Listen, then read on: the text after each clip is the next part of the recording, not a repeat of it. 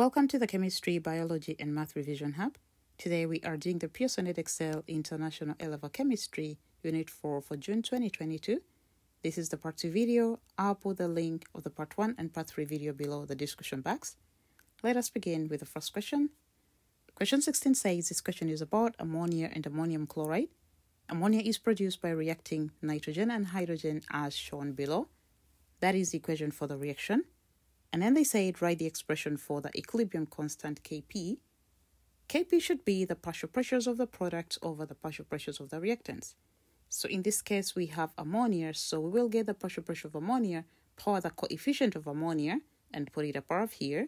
And then we'll get the multiple of these two. So the partial pressure of nitrogen, power 1, times the partial pressure of hydrogen to the power of the coefficient, which is 3. Here they say an equilibrium was established by mixing nitrogen and hydrogen in a ratio of 1:3 by volume. So they say at a temperature of 450 degrees Celsius and a pressure of 200 atmospheres, the equilibrium mixture contained 28% of ammonia by volume. They want you to complete the table. So here I rewrote the equation and I wrote the ratios in which these are going to be mixed. So the ratio is 1:3. And at the end, they told us the equilibrium mixture contained 28% of ammonia. That is the fraction of ammonia present. So here in the table, they gave us the fraction of ammonia, which is again 0.28. If the fraction of ammonia is 0.28, the remaining should be that of nitrogen and hydrogen at equilibrium. So I wanted to find that value. So it should be 1 minus 0.28, which gives me 0.72. Of this 0.72, we can find what corresponds to the nitrogen and what corresponds to hydrogen. So to do that, since I knew the ratio is going to be 1:3, so I say 1 divided by 4 times that, which is 0.72, and I get 0.18. And 3 over 4 times 0.72, this gives us 0.54, and that is what I got. Now, when we went to the part of the partial pressure, remember to find partial pressure, we need to multiply total pressure times the mole fraction. So to get the partial pressure of ammonia, it will be the mole fraction of ammonia times the total pressure, which is 200, as you saw here, we get 56. The partial pressure of hydrogen should be the mole fraction of hydrogen times the total pressure, which gives us that. And the partial pressure of nitrogen should be the mole fraction of nitrogen times the total pressure, which gave us that. So that is what I filled in the table. Next, I say calculate the equilibrium constant and give your answer to an appropriate number of significant figures and include units if required. Remember, I already wrote this expression here, so all I had to do is to put in the partial pressures. So since this is 56, you put it there and square. This one here is 36. There is no power there, and then multiply with the partial pressure of hydrogen to the power 3. Feed everything in your calculator. I wrote my answer to two significant figures, which is 6.9 times 10 power negative 5 atmosphere power negative 2. Remember, this is per atmosphere. Since the units, this is going to be atmosphere squared, and down here we'll have atmosphere power 4. So the squared cancels out with one part here. Then we remain with per atmosphere squared. That is the unit we get here. Moving on, here they say when the temperature was reduced to 400, remember initially it was 450, so it was reduced to 400. At the same pressure, the equilibrium mixture contained 36% ammonia. Remember, this is going to be more. Previously, it was 28%. Let me take you back here. It was 28%. So if it increases to 36%, it means something has occurred as this temperature has been decreased. That has caused an effect, so equilibrium has shifted to one side. So they say explain what can be deduced about this reaction from this information. So let us go back to the equation here. From this equation here, we can see if you decrease the temperature and then you produce more ammonia, it means decreasing the temperature has caused equilibrium to go to the product side. And that would have meant that the forward reaction is going to be an exothermic reaction, since when you decrease the temperature, it led to a higher yield of the product. So back here, I said the forward reaction is exothermic because a decrease in temperature from 450 to 400 shifted equilibrium to the right side, leading to a high yield of ammonia. So we can know that this is going to be an exothermic reaction in the forward direction. Moving on. Here they say ammonium chloride can be produced by reacting ammonia with hydrogen chloride. I wrote part of that reaction. So they say ammonium chloride is a white solid that is very soluble in water. Hess law can be used to calculate the enthalpy of solution of ammonium chloride using hydration enthalpies and lattice energy. They want you to complete the Hess cycle by filling the empty box. Remember, this reaction is about producing ammonium chloride, and we can see this is the lattice energy for that reaction. However, since they are using enthalpies of solution and enthalpies of hydration, it means gaseous ions being surrounded by water in order to produce aqueous ions. So this should be ammonium aqueous plus chloride aqueous. As water molecules surround those gaseous ions, they are going to be converted into aqueous ions. So that should be your answer right there. And then part 2, they say complete the expression for the enthalpy change of solution using the hydration enthalpies and lattice energy.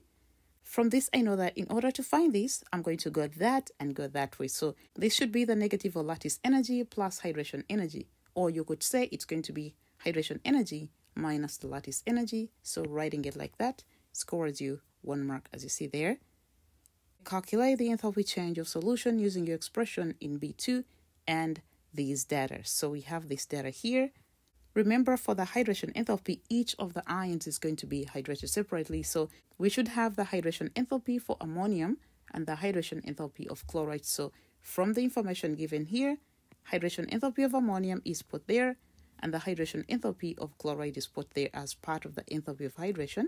And then we subtract the lattice energy, which is given.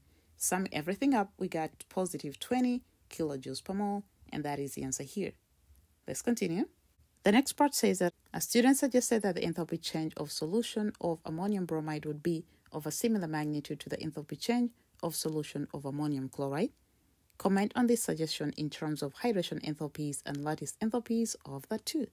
So let's see, here we are looking at ammonium bromide and ammonium chloride. So we can see that the cations are exactly the same, which is ammonium. So the difference is going to be caused by the anions.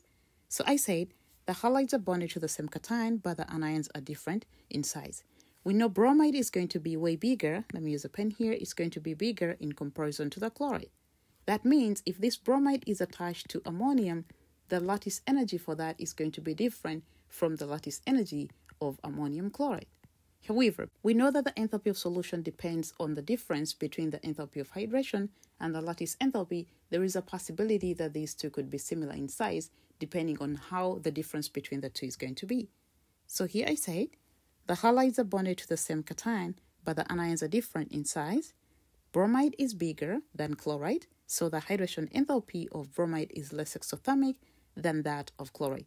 That means that bond is going to be weaker, and as it's formed, less energy is going to be released when ammonium bromide forms in comparison to how much energy is released when ammonium chloride forms.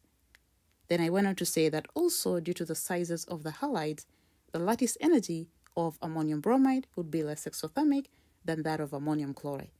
And my final statement was, since enthalpy of solution depends on both the values of lattice energy and hydration energy, they should be similar, or you could say there is a possibility that they could be similar. It doesn't depend on whether the size of the lattice energy of ammonium bromide is weaker than that of ammonium chloride. What matters is the difference between the two. If the difference between the two is the same in magnitude, in comparison, the difference between lattice and hydration for ammonium bromide, if it's the same as the difference between lattice and hydration for ammonium chloride, then the magnitude of the enthalpies of solution can be similar. Moving on here, they say write an ionic equation to show why aqueous solutions of ammonium chloride are acidic and state symbols are not required. In ammonium chloride, we're going to have ammonium cation and chloride anion. So when it's in solution, the ammonium cation is going to react with water. In this situation, ammonium is going to be an acid reacting with water, donating a proton to the water, and then the water is going to be a base accepting a proton from ammonium, as you can see in this equation here. So ammonium plus water gives us ammonia and the hydroxonium ion. That should be the reaction we're looking for. So this brings us to the end of question 16. Let's continue to question 17. Question 17, this question is about carbonyl compounds. They say 3 carbonyl compounds A, B, and C are straight chain structure isomers with the formula carbon 5 hydrogen 10 oxygen. Only isomer A reacts with Tollens reagent to give a silver mirror. Now this means isomer A should be an aldehyde. So they're going to say only isomer B reacts with iodine in the presence of alkali to produce pale yellow crystals. This is confirmation that there is either this group here as CH3 attached to that group, but there is a possibility that it's going to be that attached to OH. However, because they've said these are isomers, and we've confirmed that A is an aldehyde, aldehydes are not isomers with alcohol, so this is going to be out, and that leaves us with a compound that is going to be a ketone. so it means there is an R group the other side. So let's continue. Here they say draw the displayed structures of these three isomers. We know aldehydes and ketones are isomeric. Therefore, if A was an aldehyde, there is a possibility the other two are going to be ketones.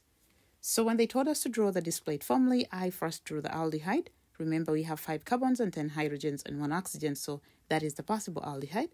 Now, there is a possibility that it could be a ketone with the carbonyl group being on this part here as the hydrogen switches here. So as we can see in this one here, there is a possibility of formation of a second ketone whereby the carbonyl is on this third carbon, as you can see structure C. So those were the 3 displayed formulae. They're going to say another carbonyl compound, propanal, reacts with HCN in the presence of KCN to form a resonant mixture of 2 optical isomers, which are that. So they say give the IUPAC name of this. The base name is going to be 1, 2, 3, 4 carbons, so that is supposed to be a butane nitrile. However, the CN is supposed to be given the lower carbon, so naming from this side to this side, this is going to be carbon 1, and that is going to be carbon 2. On carbon 2, I have a side group which is OH, so I'm going to label the position of OH as 2-hydroxy. So this is 2-hydroxy butane nitrile. Next, they say describe how you could distinguish between pure samples of 2 optical isomers. If you have 2 pure samples of optical isomers, then you're going to expose them to plane polarized light. We would expect one isomer to rotate plane polarized light in one direction, while the other isomer rotates that same plane polarized light in the opposite direction. That is how we would distinguish them. Explain with reference to the reaction mechanism why this reaction produces a resonant mixture. To understand this fully, I need to draw the carbonyl carbon. In propanal, it is going to be like that. There is an H here, and there is another carbon. So when a nucleophile is attacking, it's going to come from either side of the carbonyl carbon. So when that occurs, we can produce 2 different products that can be enantiomers and in equal concentrations. So here I say the carbonyl carbon of propanal is planar, so the nucleophile CN will attack the carbon from either side, producing an equimolar mixture of enantiomers. Moving down here, they say propanol, an isomer of propanal, also reacts with HCN in the presence of KCN. Draw the skeletal formulae of the product of this reaction. Here I began by drawing this structure here, which is the product formed. However, I wanted to translate that into a skeletal formulae. So to do that, I have to show the different carbons that are present as well as the other atoms. So I began with this methyl group, which is that, also the other CH3, which is that. Then we have the central carbon, which is there, and then OH on the other side, and the CN here. Or I could have done it. There is a hidden carbon here, and then the N. Then there is a carbon here, a carbon there, and then the OH on the other side. So down here they say, state why the product formed in C1 does not show optical isomerism. It does not show optical isomerism because there is no chirocarbon. You can look at this product here. This and that are the same. Therefore, this cannot be an optical isomer. Moving on. Here they say, carbon-13 Nmr Spectroscopy provides information about the structures of propanal and propanol. Identify the chemical shift range and carbon environments of one peak you would expect to see in both spectra. Since both are carbonyl compounds, I'll expect the carbon-oxygen double bond peak, and it's going to be evident in this range. Lastly, they say state the number of peaks you would expect to see in each carbon-13 NMR spectra. Again, I drew for you here propanal and propanol. Propanal, you can see, since this carbon, that carbon, and that carbon are different, so I'll expect to find 3 peaks. But for propanol, that carbon and that carbon are identical, or this methyl and that methyl are identical. So here we would expect that to be 1 peak, and then the second carbon to be another peak. So this would have 2 peaks. This brings us to the end of question 17. Let's continue to question 18. Question 18. Compare and contrast the reactions of ethanoyl chloride with water, with ethanol, and with ammonia. Refer to the structural features of the molecules that determine the type of reaction. Identify the products of the reactions. You may include equations in your answer. I began by looking at the similarities since all the other molecules are reacting with ethanoyl chloride, which has a chlorine atom. In all reactions, a chlorine atom is going to be lost, and all the reactions are very vigorous. Then, during the reaction mechanisms, a lone pair of electrons attacks the partially positive carbon. Let me show you this one here. You can see because this is going to be the ethanoyl chloride, we have the carbon-oxygen double bond, and then the chloride on the other side. This is partially positive, that is partially negative, and then the electrons are going to be donated to this one, so that is what it meant. And then the difference is the reactions involve production of different products. Now for the first one, we can see when it reacts with ammonia, an amide is going to be produced, as we can see in this reaction here. And then we see ammonium chloride on the other side. A reaction with water produces ethanoic acid, as we can see here. This plus water produces ethanoic acid and HCl. And then a reaction with ethanol produces an ester. Again, this is the ethanol chloride reacting with ethanol produces an ester and HCl.